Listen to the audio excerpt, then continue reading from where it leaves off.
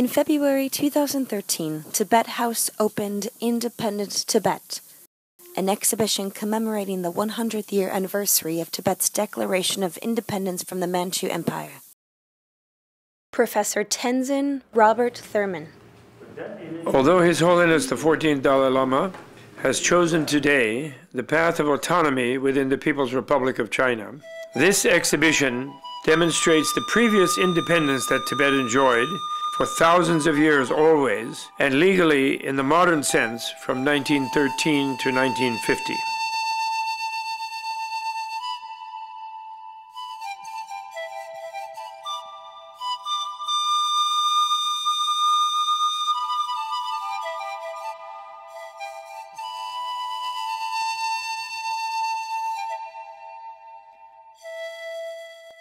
I'm Robert Thurman, and welcome to the exhibition displaying the evidence and the presence of independent Tibet, following upon its thousands of years of being its own distinct culture and civilization. Now let's go down the hall and see the exhibition. Follow me.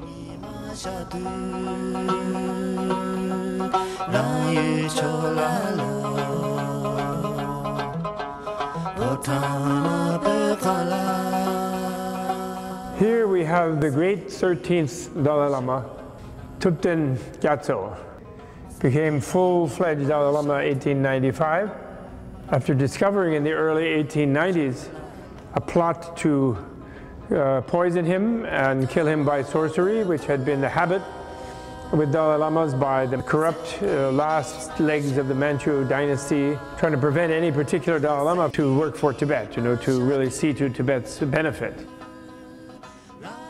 Here he is in Kalimpong in British India in 1912. And he was soon to return in triumph to a free Tibet, free of the incursions of the Manchu armies. The British invaded Tibet in 1904, fearing that the Dalai Lama, this great 13th Dalai Lama, was making a treaty with the Russians to protect Tibet from both the British Raj and the Manchu Chinese. So they invaded, and the Dalai Lama went to Mongolia. And then from Mongolia, he spent some year or so there. Then he went to Utaishan, a sacred place in northwest China, sacred to Manjushri, where Tibetans and Mongolians and Chinese all went to worship Manjushri, the 5 mountains it is called. And eventually he was called to Beijing by the Empress. There he met all kinds of Western people. And so he began to realize that Tibet needed to sort of modernize.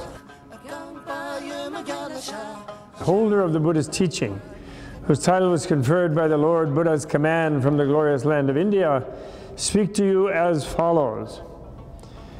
I am speaking to all classes of Tibetan people.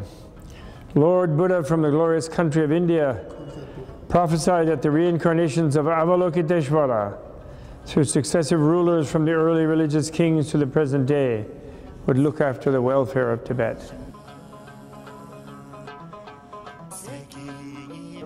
At the end of the Manchu dynasty, when they were really cranky, they kind of decided they were going to do away with the Dalai Lama. They were going to do away with Tibet, actually. And since the British had gone in, they were afraid that somebody was threatening their control of Tibet.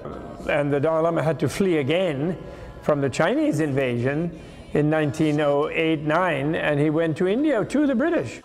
He got to be friends with the British, and he stayed there until the Manchu Empire then collapsed in 1911.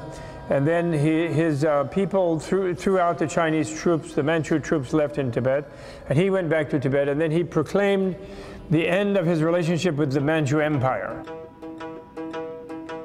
The declaration we have behind us, which we are celebrating now in 2013, as having been 100 years old, is his declaration that his relationship with the Manchu Empire was over. The Manchu Empire had a 300-year relationship with the Dalai Lamas. Even though the Manchus were kind of protectors of them, they had what they call the priest-patron relationship, where the Manchu Emperor was a Tibetan Buddhist, and he considered the Dalai Lama as his guru, And so he was the patron of his guru. So then, when the Manchus started attacking Tibet, though, he had to say, that's over. They are no longer, they're not going to colonize or imperialize us, pretending that they still are our patrons. And so it's over now, and we are independent completely. This was his move to be recognized by the world as an independent nation. He had always been recognized by his neighbors as an independent nation, but now he wanted the whole world. He realized the world was getting tied together from his visit in Beijing and in India. Peace and happiness in this world can only be maintained by preserving the faith of Buddhism. It is therefore essential to preserve all Buddhist institutions in Tibet. Just like the present Dalai Lama, it's the Buddhist culture of Tibet that makes Tibet special in his view, and so that's why it deserves recognition as a special kind of nation that it is. And in that light, he made a flag, a national anthem, a postal service, mint, and he tried to develop a militia, and he picked the British form of military. Now I want to show you the flag, because this is a very important symbol. He created this flag in 1916, the 13th Dalai Lama, and he took this element of the two snow lions, sort of the mythical snow lions of Tibet, and here they are holding on to the yin-yang symbol of worldly power, you know, the energy symbol. It's not a wheel of Dharma, it's a symbol of energy of the government, actually. And here is a symbol of the three jewels of Buddhism, Buddha, Dharma, and Sangha. And that's the jewel of the culture, which they're holding on the lotus and a moon disc seat. And then from that, the sunrise of the Buddha Dharma, the rays of light of the sun, of the teaching of liberation and freedom and human evolution to the most positive condition, is radiating out from that, and it sort of presents Tibet as the great Buddhist culture. And these different stripes of red and blue are from the different parts of Tibet, from Kham, Amdo, and Uzang, the central part of Tibet. And then the yellow there is the rays of this sun, so it's sort of the light of Buddhism is to spread all over the world from this Buddhist culture and this Buddhist center in Tibet. And he purposely left one side without that yellow band to not make it self-enclosed. That is his reaching out into the world, and it fits with the 14th Dalai Lama's idea that Buddhism should not try to convert other religions or even secular humanism, but that Buddhism should meet them and accept their knowledge and to engage with them, to share spiritually the insights of other traditions and the achievements and the teachings of them. The exhibition includes an array of photographs representing the infrastructure of Tibet's vast monastic cities and the government infrastructure of the early 20th century, decades before the Chinese invasion and Tibetan exodus of the 1960s. Tibet had always been known in Asia and respected actually by all the Buddhist countries in Asia, in Central Asia, and China, Korea, and Nepal, and so forth. It had always been known as a separate Buddhist nation with a particular culture. But the whole role of Buddhism in Tibet is so extraordinary that Tibet is the first country in which Buddhism became utterly mainstream. Even in India, the land of Buddhism's birth, maybe it was kind of mainstream during the Buddha's life. But after that, it had the Vedic thing and the Brahmins and the whole thing. So it was a countercultural force in India, even when it was in its flourishing time. So there's a very difficult skating, never skated before, Dalai Lama's brother. And over here we have the Potala, this marvelous building built by the 5th Dalai Lama and finished by his spiritual son and his regent, Desi Sangye Gyatso, after the 5th Dalai Lama passed away in 1682. The building of it was begun in the 1640s. It took a long time, took 40 years to build. In 1642, the Tibetan developed a monastic government. And Tibet developed a society, what I call unique sociological form that has not been seen elsewhere in the world, actually, which I call a mass monastic society.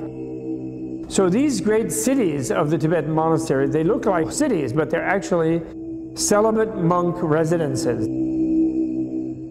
And this was the great achievement of Tibet, to demilitarize a militaristic empire on the power of the Buddhist vision of the purpose of human life. Therefore, you have these huge 10,000, 15,000, 8,000 person monastic universities. That's the Chakbori, which was the Tibetan Medical College in Lhasa, where the Tibetan doctors were trained. This is the Labrang Monastic University, which is in far northeastern Tibet. Nowadays it's incorporated in the Tibet Autonomous Prefecture of Gansu Province. And then these are lamas standing on the roof of the Chakbori, the medical college.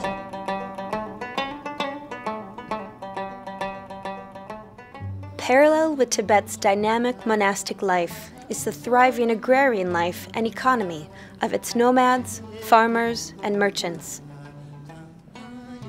The exhibition includes Sovereign Tibet's economy, monetary and postal systems, its government, and passports.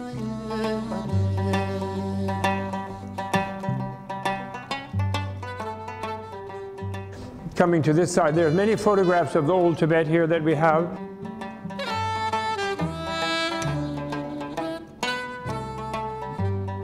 Look at these yaks and these people, and they're milking the goats here with a little missionary kid standing around, the Gribanao kid. And this guy, he's selling some antlers, and there's a big market there going on. And the yak, for example, the wonderful animal here, the yak, that makes life on the Tibetan High Plateau possible, they are browsers, not grazers. That means they don't bite the grass and pull out the root like a goat. They lick the grass and leave the root intact. And so they make life possible. The Tibetan nomads are very wealthy, actually, and very able to live well.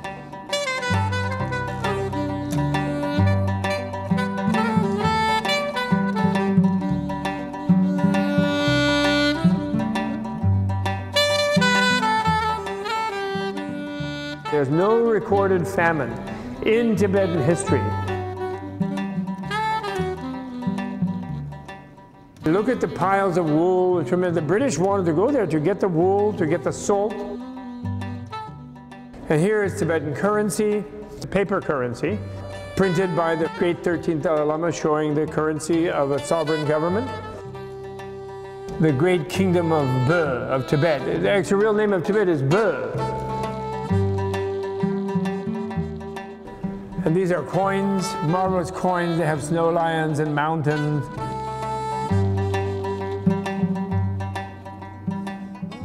And these are some officials in the Tibetan government. This is a picture of the Shakaba, who we know escaped and wrote a history of Tibet. This is the General Tsarong, who helped get rid of the Manchu troops after the empire collapsed and had defended the 13th Dalai Lama when he escaped from the Chinese invasion. And so he was given a high position, and this is where they're trying to train the troops. The great 13s, the monasteries wouldn't let him really build a decent defense force. He had the idea after these invasions that it would be less violent to be able to defend your borders than it would be to be invaded and occupied and your resources taken away. But the basic reason it failed was the British wouldn't give enough arms, and the head monks would not really pay the taxes. So the nonviolence theory is always with an interest in minimizing violence. So if you're strong enough to defend yourself, you're supposed to expel an invader and then not pursue them into their country and then make a treaty with them, and showing restraint that they know you could pursue them because you had defeated their invasion, but you don't. You don't do like they did. And then you make a treaty where they won't invade you again, sort of idea. Here's some of the stamp postage. They made postage stamps. And these are showing postmarks, and these stamps were accepted, and these were mailed into India, into the Raj, and into other places, which is kind of recognition. And then here we have passports that were given to foreign travelers in Tibet from the Lhasa government. These are real Tibetan passports going into Tibet. And here's Mallory, I think. This one is Mallory, who eventually, a famous one who died on Everest.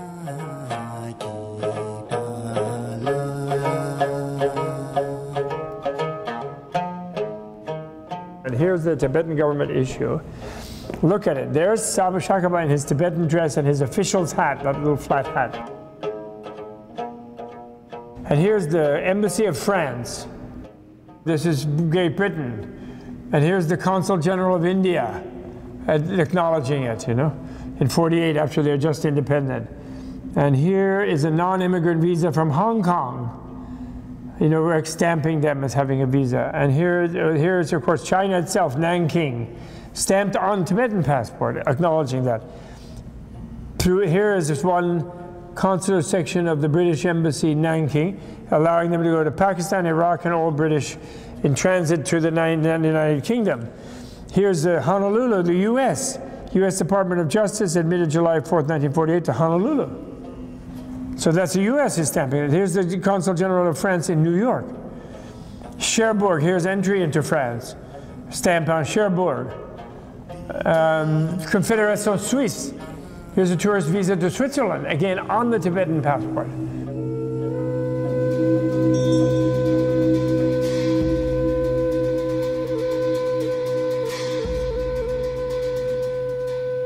These are all books written by different British who went there in the early period. This is really Tibet, you know. All this now is the Qinghai province, parts of Sichuan, Gansu, Yunnan down here, and they've carved it off from what they call the Tibet Autonomous Region. You see here, this National Geographic, in 1934, there's the Tibetan flag, right there with the USSR flag, the Yugoslavian flag, the Venezuelan flag, Uruguay, etc. It's there, but they never let them to the UN or the League of Nations. That's a page from within the National Geographic of 1934, showing that the world recognized the existence of Tibet is the point. Beyond Tibet's indisputable sovereign identity, pre-invasion, is the controversial and unresolved argument about the outstanding Simla Convention.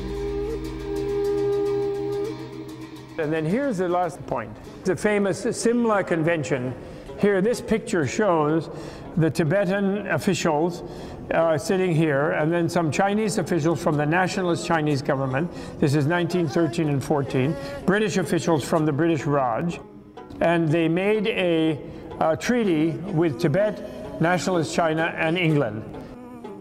And there was a three-way dialogue and negotiation conducted in which the border of Tibet was altered in favor of the British. What is now called Arunachal Pradesh was given to the British by the sovereign Tibetan government. But since the British knew the Chinese pretensions concerning Tibet, there was a special provision in the document that said that if the home government of any of these three plenipotentiaries did not ratify the convention when they went back to report its provisions, that government would not benefit by any of the provisions in the convention, and it would be between whichever governments ratified it. So the Tibetan government ratified it, and the British government ratified it, and the Chinese nationalist government did not ratify it, and therefore they were not benefited by any of the provisions. Here you see Tibetan officials. It's the same Shakaba that you saw in that picture visiting 10 Downing Street in the 1940s, trying to connect with the British. But long before that, after this time of this treaty, and after World War was over, the 13th Dalai Lama tried to send a delegation to the League of Nations in Geneva to be recognized as an independent nation, and the British always blocked, and they wouldn't allow him to present his credentials. And this is a reproduction of the Simla Convention Treaty and the Tibetan version of it. This proves that the independent Tibet was recognized by the British government and was recognized by the Nepali government at the same time, and was recognized by the Mongolian government, all of which were sovereign governments at that time. And so what modern diplomats say, American, Japanese, everyone, that no one ever recognized independent Tibet, this is not true. the Chinese have felt for the last 60 years that they must suppress Tibetan culture, because culture is what proves that the Tibetans are not Chinese. They don't have a Chinese culture. They're a separate, different Tibetan culture. They share Buddhism, different forms of Buddhism, but they are different in their culture. And so the genocide by the Chinese of the Tibetans has to do with seeking to eradicate Tibetan culture so that it will seem as if, to others, as if Tibetans were always Chinese. So they will not seem to have invaded in 1950 an independent country.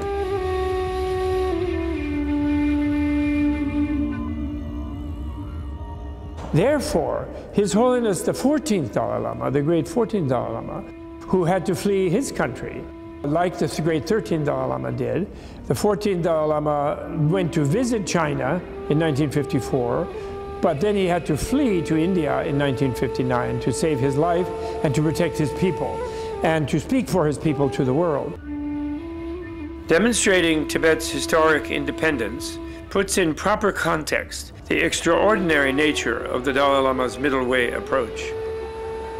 Despite Tibet's historic independence, he is willing now to become part of a federal republic of the People's Republic of China, with Tibet having realistic and genuine autonomy as promised in the Chinese Constitution. The element of Tibetan culture, preserving the Buddhist tradition as its mainstream cultural backbone, is crucially important not only for the preservation of the Buddha Dharma, but for the survival of Tibet and the Tibetan people with their distinct identity. Therefore, His Holiness the Dalai Lama founded Tibet House in New Delhi as a cultural center, and founded the Tibet House US in New York as his cultural center in America. And following are Tibet houses in Barcelona, Mexico City, Milan, Tokyo, Frankfurt, and Taipei, all of which are cultural embassies for the Tibetan people.